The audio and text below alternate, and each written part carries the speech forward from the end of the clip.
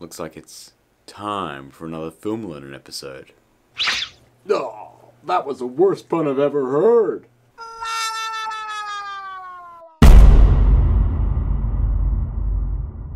Hey guys, and welcome to Film Learnin, the show dedicated to learning you some filmmaking and learning good. And today, we're going back in time. Cue that Huey Lewis song.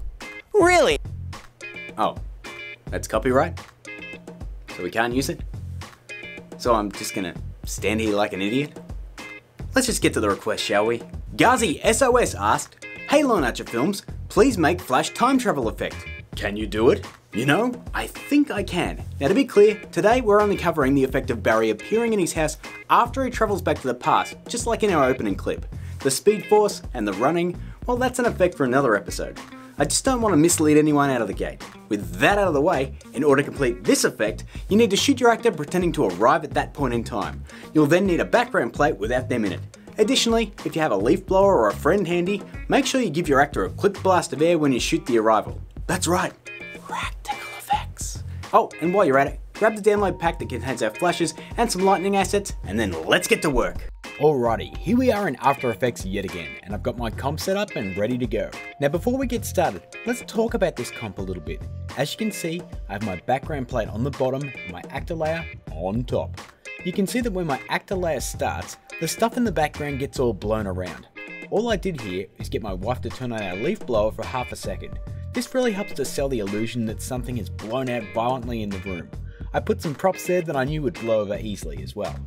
Okay, let's get on to this effect. Now I'll fully admit guys that I simplified this one a great deal, as I have a boatload of doctor's visits, late nights and all kinds of crap since my son was born less than 2 weeks ago. So I do apologise if I gloss over a few things, for example the creation of the Speed Force energy. Now our first step is to fade our actor in over a few frames. So select that actor layer, hit T to bring up opacity and hit the stopwatch. We'll then crank it down to 0, head forward 3 frames and crank it back up to 100. Seems pretty simple so far, eh? Next, if you grab the download pack in the project menu, you'll notice 2 files, one called Blast and one called Learnin. So let's open Blast. As you can see, it looks pretty damn similar to the effect on the show, with good reason.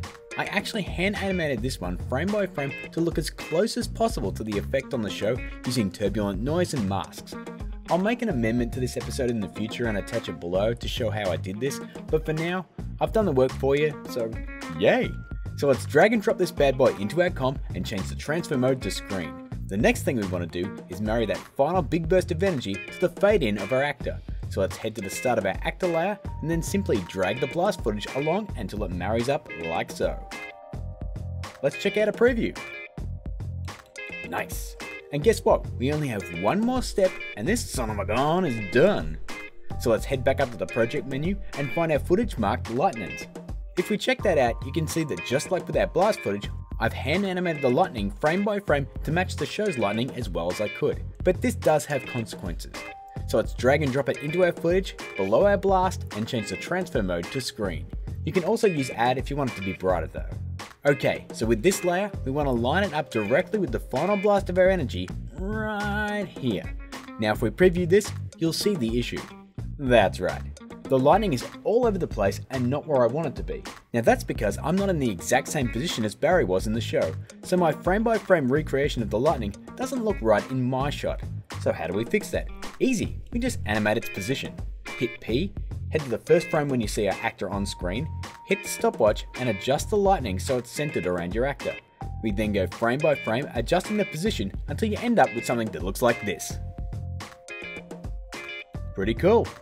As I said guys, I wish I could go more in depth here, but my little boy does come first. Here he is right here in his first video. In case you're wondering, his name is Dexter Jackson Cook, and just like with the bottle that I just gave him, we are done. Yes, that was him. He's actually sleeping next to me while I'm recording this. Add up all those steps and you get something like this.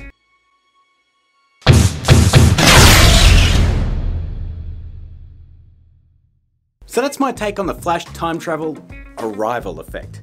Now I know there's more than one arrival effect, for example Barry running into the past for the first time, but as I mentioned last week, I'm working on some easier effects to start this season due to my son's birth, and I think you'll agree, this was pretty easy, but it still looks cool.